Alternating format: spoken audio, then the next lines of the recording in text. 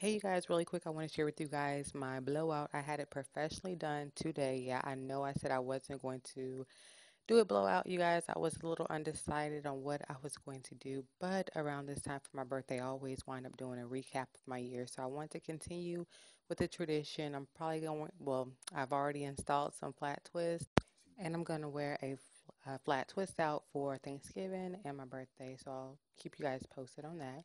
But I want to come on here really quick to share with you guys my hair. So I did a trim on my hair. Usually I don't, you guys. I usually trim my hair on wet hair.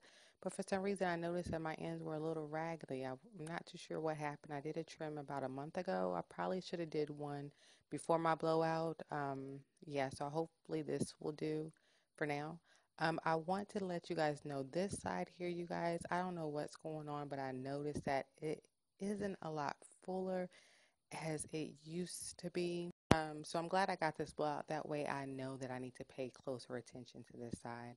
So really quick, I wanted to share with you guys my blowout comparison from June 16 to now, November 16. Hope you guys enjoy the video, and I'll see you guys in the next one.